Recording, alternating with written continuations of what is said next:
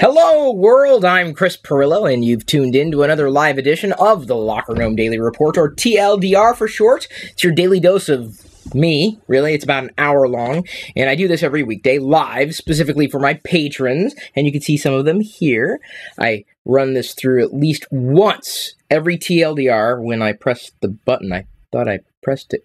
I did press it, as a matter of fact. It was playing, but it doesn't seem to want to play.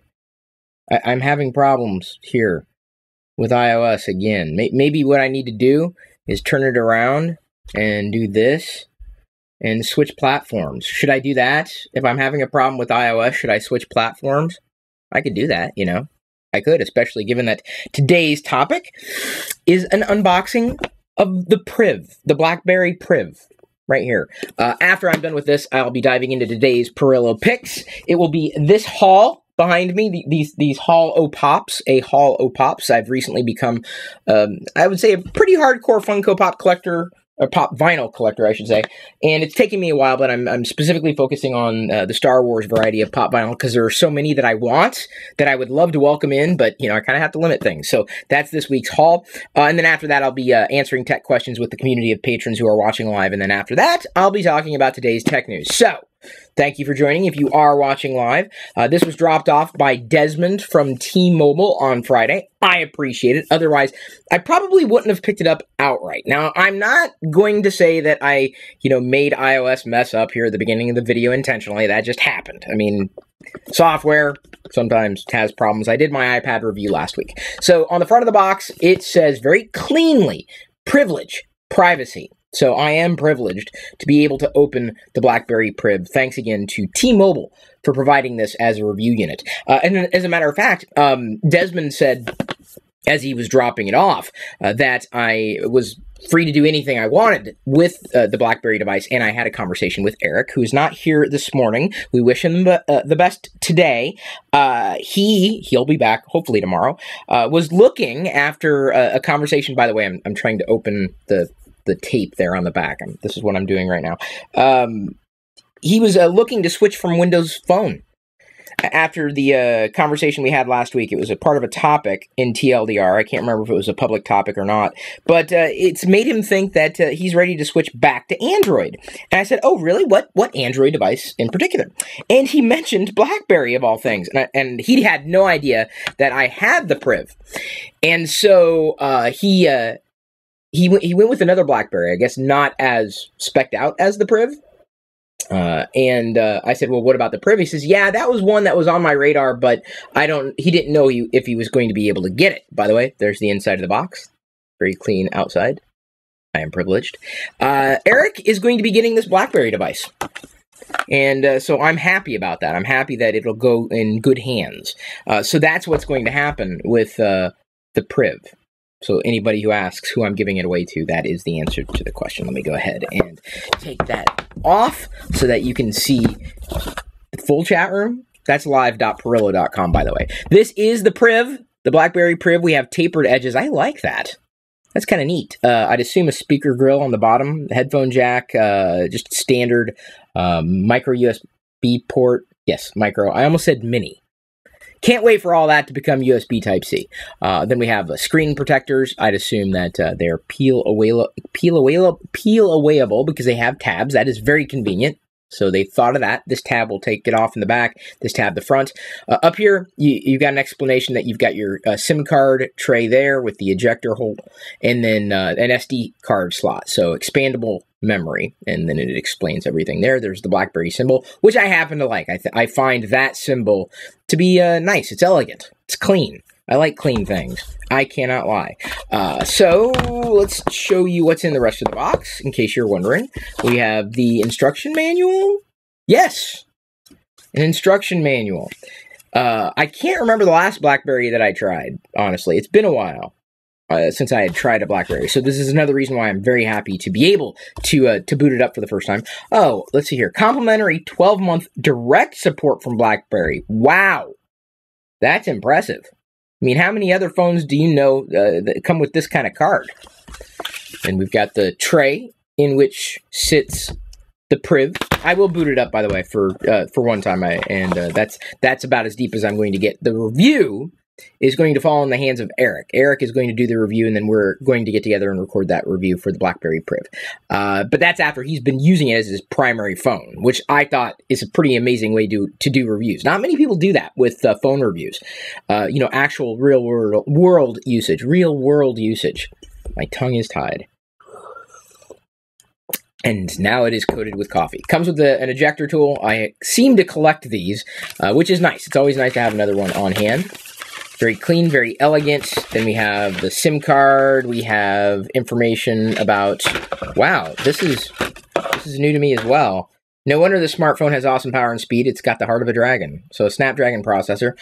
I've never seen an insert for the CPU in a phone. That is different. I'll give them that. That's kind of neat, though. You know, it's neat to see that. I mean, it's not useful. It's just, wow. It's just bringing awareness to Snapdragon for those who otherwise would not have known. We've got some, I'm assuming, rules and regulations. Oh, here we go. Terms and conditions. This thing is thicker than the instruction manual. No one ever reads it. T-Mobile handset recycling program, insert, SIM card.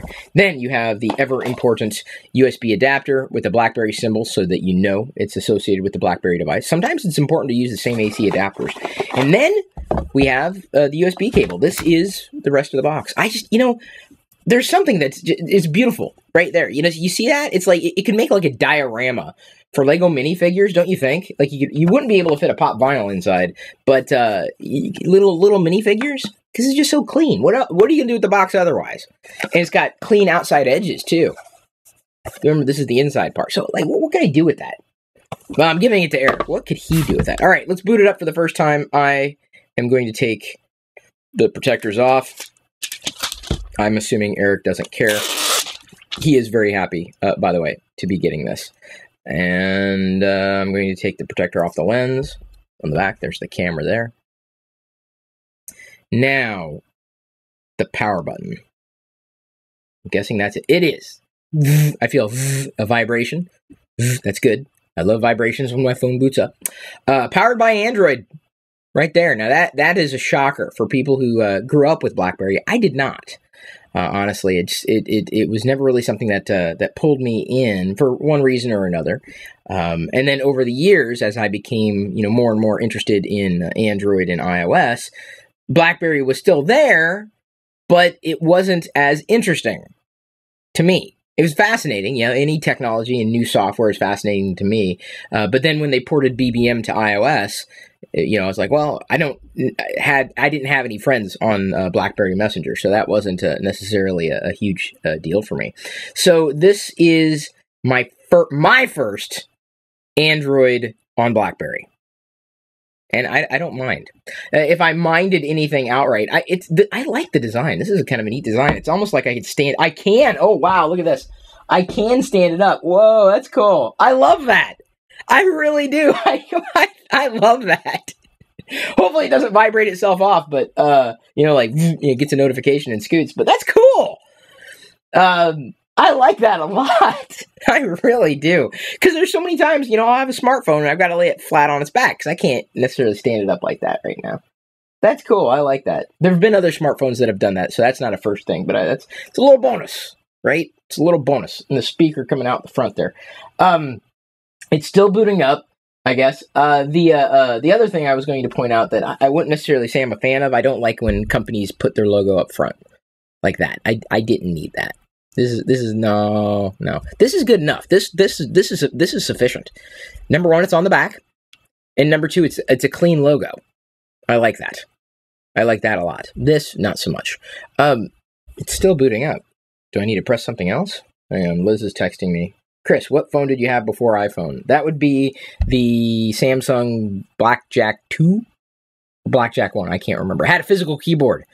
I couldn't let go of my physical keyboard. That was something that, BlackBerry fans were all about, too. All right, let's see here. English, United States. It's phablet-sized, seemingly. I'm using one hand, obviously. Let's skip the insert SIM card.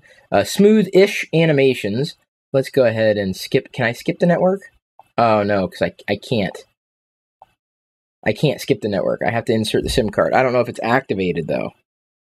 I don't want to have to go through this entire process only to find out that it's not activated. Well, this is an unboxing. This isn't a first impressions. I'll save my first impressions video for tomorrow, possibly.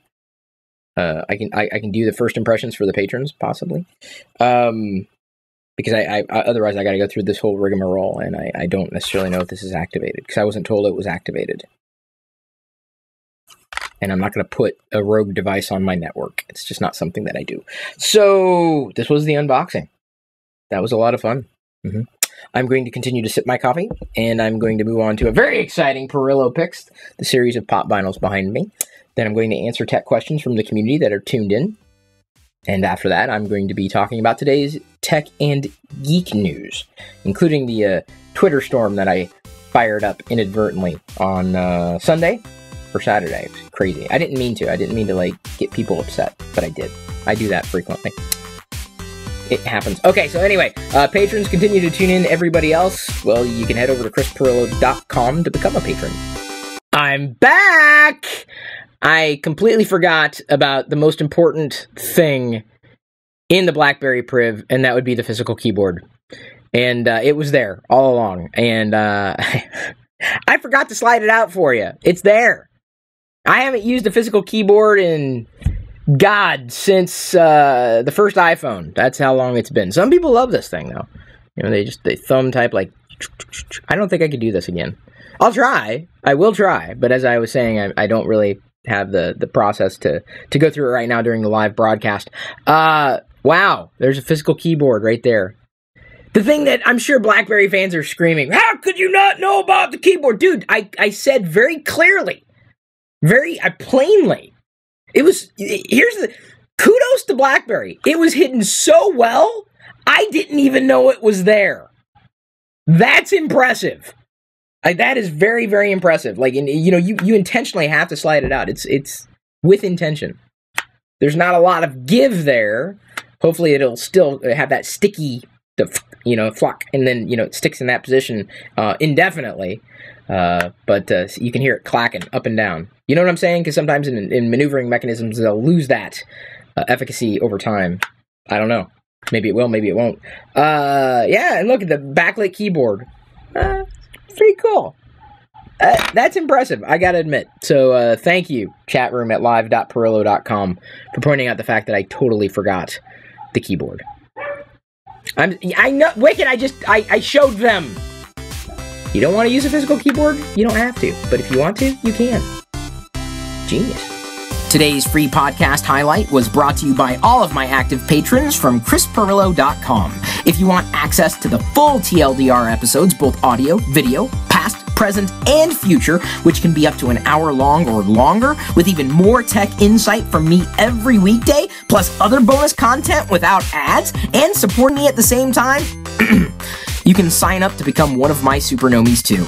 This is just a brief taste of what I'm producing for you daily. Again, get more through chrispirillo.com.